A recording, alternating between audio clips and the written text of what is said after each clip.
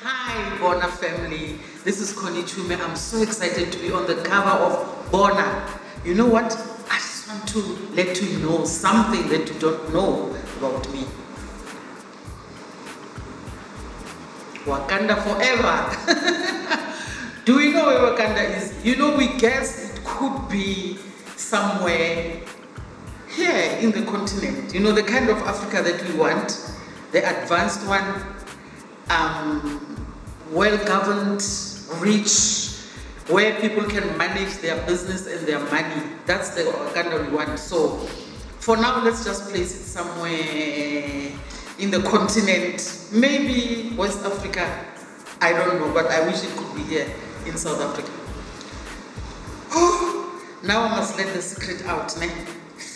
The guy that I was, okay, my biggest crush on Black Panther, the guy that I was always following with my secret eyes, Michael B. Jordan, guys. Yo. Why Michael B. Jordan? The way his personality, number one, is out there. He's strong, he's well built, he's got those muscles, he's handsome, and he's got a beautiful smile. What has been the funniest moment for me on television? It's when I forget to call people by their character names and I call them by their real names. That's funny for me, because like you work with someone for such a long time and you know them personally and you end up just calling them with their own names. My favorite character to play has been Mamuketi. Perhaps it's because I lived with her for about 7-8 years. Yeah. Papa, Papa, I think you can take control and you'll hear from me. When all you have to do is to give me this so that I stop my spaza shop and sell, and it's my duty to look after you and your kids. Ne? Bye-bye. Bye-bye, Papa. I remember my biggest acting gig. It was called Izihlabathi Ziyaqalana.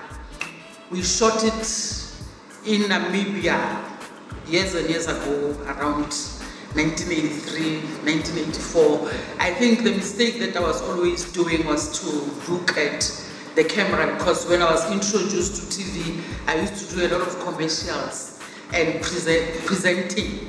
So there you look at the camera, and when I got to acting, I was always told not to look at the camera, and that's what I wanted to do. Maybe Zone 14, where I was playing Stella Moloi, a very naughty woman, if I should put it that way, because I am always made to play this serious church mother and all that, and I just wanted to get out of that character and play that one. So I will say, to me, it was a serious role because it took me out of the box which the industry put me in, and I became that woman who was a bitch. Well, I hope you enjoyed all those funny bits about me, and you know what, just buy Bona, the next edition, and you'll get everything about me.